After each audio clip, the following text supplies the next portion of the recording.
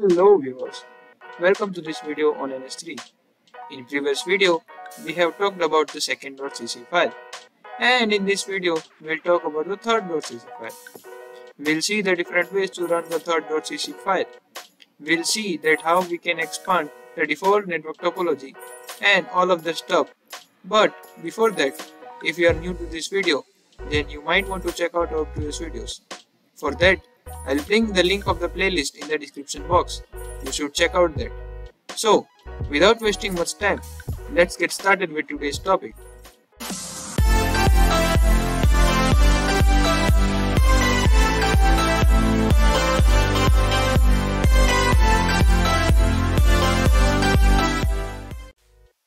In previous video, I might have missed this step or not. I am not sure, but let's start from very start. The first step is to copy the third.cc file from the example/tutorial folder to NS3.37/scratch folder. For that, we can fire the command from NS3.37 folder, which is cp /examples/tutorials/third.cc /scratch/my_third.cc. By doing this step, you can ensure that the actual file is safe at the original place and you will not alter that file. And also, renaming the file, make sure that you identify it correctly. Now talking about the third.cc file, it's all about the understanding of Wi-Fi helper channel and the connection between point-to-point, Wi-Fi helper and common bus. As you might now be aware of the most of the code written in it, starting from the default network topology, you can easily visualize the topology that will be by default generated by the code. If you will observe the starting of the code, then you can easily get that it is just ensuring minimum and maximum requirements of the nodes in Wi-Fi and also the common bus channels. Then most of the code is same as you can map it with the general code structure that we have discussed in our very first video. For someone who is new to this video, I'll suggest that you should watch our previous videos. Now let's run the file.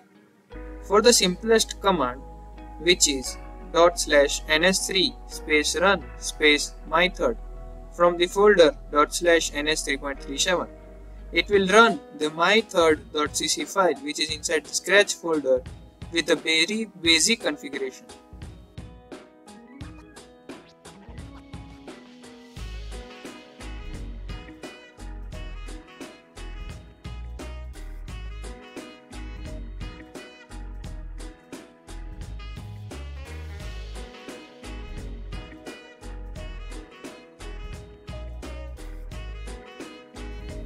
Now if we want to use more CSMA nodes, so we can do it by expanding the command like this, /NS3 run and in quotes my_third --, and n_CSMA is equals to the number of CSMA nodes that we want.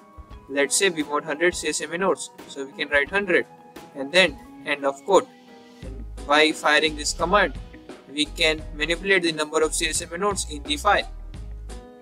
Now similarly, suppose we want more Wi-Fi STA nodes, then by following the same code structure, or you can say by following the same command structure, you just need to write -n Wi-Fi in place of -n CSMA, and is equals to the number of Wi-Fi STA nodes that you want.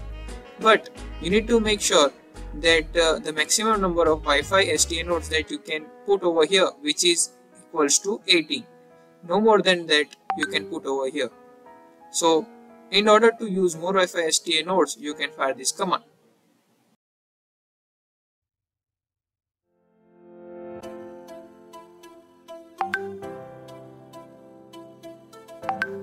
Now the beauty of extension of command is that we can also combine both above ways to customize the number of CSMA nodes and the number of Wi-Fi nodes by doing in quotes -n equals to the number of CSMA nodes that we want and -n Wi-Fi n is equals to the number of Wi-Fi nodes that we want, which is looks like this.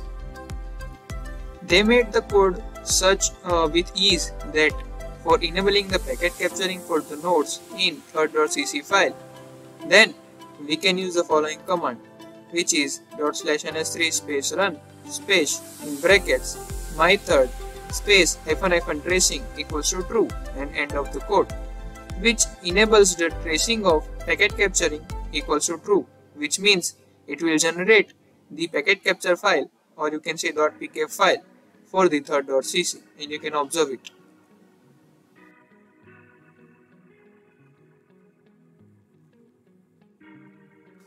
So these are some of the ways by which you can run the third.cc file.